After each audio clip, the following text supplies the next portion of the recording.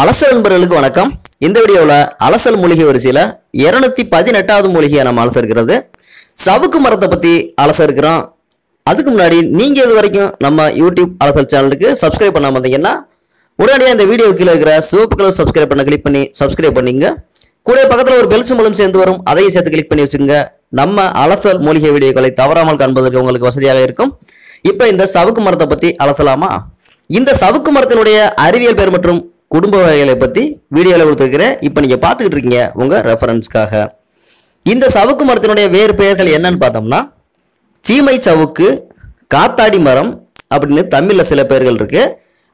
ஆங்கிலத்தில் Australian pine tree, C okay, beach C okay, common அயன்வுட், beef would, ஹார்ஸ்டைல் tree, scaly park okay, swamp okay, Kaku, whistling pine அப்படின்னு சில பெயர்களும் உண்டு. அடுத்து இதனுடைய வகைகள்னு பார்த்தோம்னா இந்த மரம் பைன் மர வகையை சேர்ந்தது. சவுக்கு என்ற பெயரில் தமிழ்நாட்டில் 2 வகை இருக்கு. இந்த சீம சவுக்கு ஒன்று, இன்னொன்று சில்கி ஓக் என்று சொல்லப்படக்கூடிய மலச்சவுக்கு.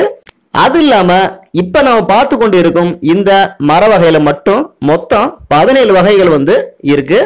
அடுத்தது எங்கெல்லாம் வளருதுன்னு பார்த்தோம்னா இந்த சவுக்கு பொதுவாக அதிகமான மணல் பாங்கான கடற்கரை பகுதிகளில் நன்றாக செழித்து வளரும். மேலும் மணல் கலந்த செம்மண், உப்பு மண், சுண்ணாம்பு மற்றும் அமில வகை மண்களில் நன்றாக வளர்கிறது. இது பொதுவாக உயரமான மலைப்பகுதிகளில் வளருவதில்லை.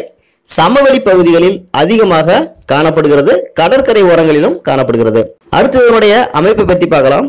இந்த சவுக்கு மரமானது ஏறத்தாழ 35 அடிக்கும் அதிகமாக உயரமாக வளரக்கூடிய மர வகையை சேர்ந்தது.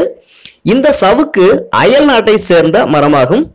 இது 1668ஆம் ஆண்டு, அதாவது கடந்த 350 வருடங்களுக்கு முன் இந்தியாவில் அறிமுகம் செய்யப்பட்டது.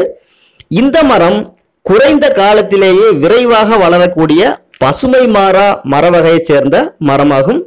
பசுமை மாறா என்றால் எந்த காலத்தில் பார்த்தாலும் இது பசுமையாக இருக்கக்கூடிய மரம் என்று பொருள். அடுத்து சவுக்கு பொதுவாக நேராக வளரக்கூடிய குணமுடையது. சில மரங்கள் அரிதாக கிளை விட்டு 2 மரங்களாக பிரிந்து வளரும் தன்மை உடையது. இம்மரம் வருடத்தில் 2 முறை பூக்கக்கூடியது. அதாவது பிப்ரவரி முதல் ஏப்ரல் வரை ஒரு காலமும், செப்டம்பர் முதல் நவம்பர் வரை 2வது முறையும் பூக்கிறது. இதன் பூக்கள் மிகச் சிறியவை. காய்களின் அமைப்பை பொறுத்தவரை ஒரு ருத்ராட்ச கொட்டை அளவு உருண்டையாக பலாப்பழத்தில் உள்ள முள் போன்ற அமைப்புகளை காய் கொண்டுள்ளது. அதாவது ஒரு ருத்ராட்ச கொட்டை அளவு பலாப்பழம் இருந்தால் எப்படி இருக்குமோ அப்படி உள்ளது. இதன் இலைகள் மயிர் போன்ற அமைப்பில் கொத்து கொத்தாக சீராக இலை விடுகிறது. இலையில் சீரான இடைவெளியில் குறுக்கு கோடுகள் அல்லது கணுக்கள் காணப்படுகின்றன. மரத்தின் நிறம் சாம்பல் நிறம். இம்மரத்தின் காய்க்குள் உருண்டை வடிவ கொட்டை காணப்படுகிறது. இதன் இலை அமைப்பு வித்தியாசமான கூந்தல் போன்ற மனதை கவரும் அமைப்பு கொண்டுள்ளது. இந்த சவுக்கு மரங்களின் வேர்கள் நைட்ரஜனை சேமித்து மண்ணிற்கு உரத்தை ஊட்டும் திறன் உடையவை. அதனால மண் வளம் பாதுகாக்கப்படுகிறது. இந்த மரங்கள் வளரும் போது அடியிலிருந்து கிளைகளை கவாத்து செய்து கொண்டே இருக்க வேண்டும். அதாவது இந்த மரம் கண்டிலிருந்து வளர வளர அதனுடைய அடிக்கிளைகளை நாம் அறுத்து கொண்டே இருக்க வேண்டும். இதனால மரத்திற்கு அதன் கிளைகளே உரமாக பயன்படும், மரமும் நேராக வளரும். இதன் மரத்தண்டுகள் காகித கூழ் செய்ய பயன்படுகிறது. இந்த காகித கூழ் அட்டைகள் மற்றும் ஆட்டு காகிதங்கள் தயாரிக்க பயன்படுகிறது. இந்த மரம் பச்சையாகவே எரியும் தன்மை உடையது என்பதால மிகச்சிறந்த விறகு மரமாக கருதப்படுகிறது. இந்த மரங்கள் வலிமையானதாகவும் அதிக கனமுள்ளதாகவும் இருப்பதால இதற்கு இரும்பு மரம் என்று கூட ஒரு பெயர் உள்ளது. அதனால இந்த மரத்தை மின்சார கம்பங்களாகவும், பந்தல் அமைக்கவும், டெண்டுகள் அமைக்கவும் பயன்படுத்துகிறார்கள். மேலும் இது நல்ல நிழல் தரக்கூடிய அருமையான அழகான மரமாகும். வீட்டின் முன் தாராளமாக இதை வளர்க்கலாம். அடுத்து இதனுடைய மருத்துவ குணங்களை பற்றி பார்க்கலாம்.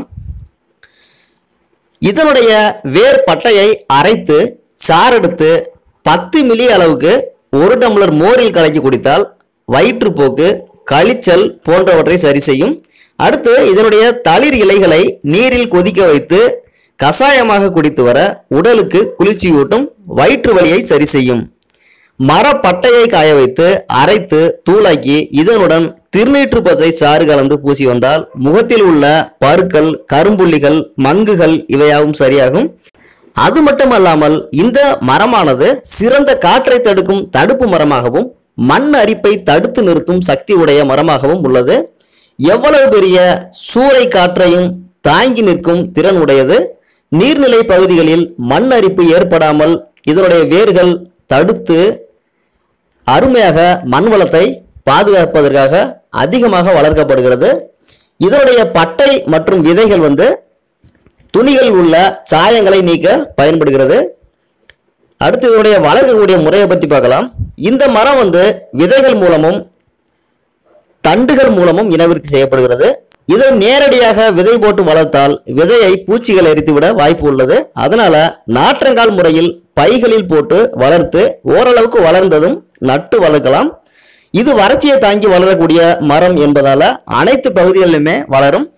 உங்களுக்கு ஓரளவுக்கு நிலமோ அல்லது உங்கள் வீட்டை சுற்றி ஓரளவுக்கு இடமோ இருந்தால் இந்த மரத்தை தாராளமாக வளர்க்கலாம்.